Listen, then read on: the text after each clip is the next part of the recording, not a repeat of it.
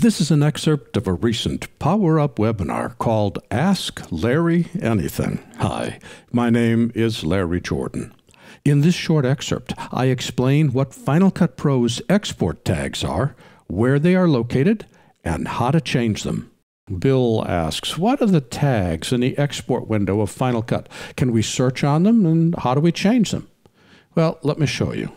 Here's a movie, and if we decide that we want to export it, when we go to File, Share, Export File Default, notice under Information we have these metadata tags.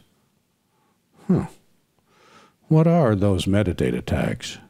Well, let me show you.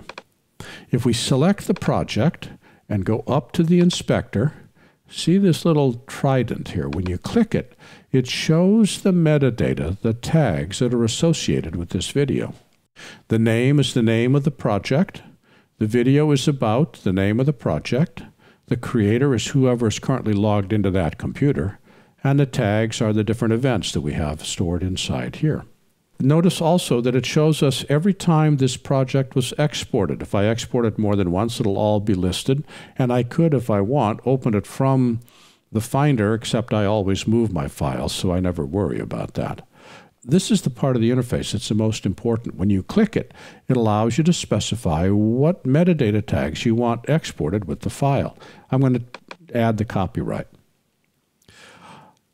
Well, what does the copyright mean? Again, if we go back to this arrow and go all the way down to the bottom, see where it says Edit Share Fields, this opens up a dialog which allows me to change the content of these fields. For instance, the format for the name, which is the title, okay, that's fine. Director, maybe I want the director's current user. Well, the current user is just Larry. So that's fine for my computer, but that doesn't help me with the export. Maybe I should change this to my first and last name. Or here, the copyright. Copyright, current user, current year. I'm going to delete that. Just highlight it, hit the delete key, type my name, which I hope I can spell right. And notice it's going to be copyright, Larry Jordan, 2022, and click OK. Now when I export it, it's got that tag there.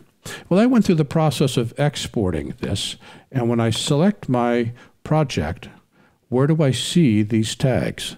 That's where things get interesting. If we type Command-I and get info on the file and twirl down more info, there's the description, there's the title, there's the duration, and there's the person that created it.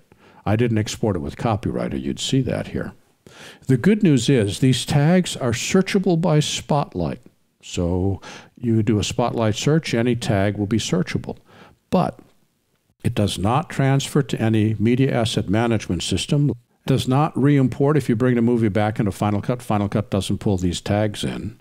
It's only available inside Spotlight. So although I recommend that you fill these out, make sure that they're accurate, I wouldn't obsess over them, because most of the time that metadata is not going to transfer into some other application that opens the file. This was an excerpt of a recent Power Up webinar called Ask Larry Anything. For the complete version of this online training, please visit my store at larryjordan.com/store and look for Webinar 329. By the way, when you need to stretch your training dollars, membership in our video training library saves you money and time. You can access all our videos for a low monthly price of only $19.99. That's almost 2,000 movies, hundreds of hours on a wide variety of subjects. Plus, premium members can download practice media and projects. Our training covers a variety of software. We update it multiple times each month, and for more information, visit larryjordan.com/membership. And thanks.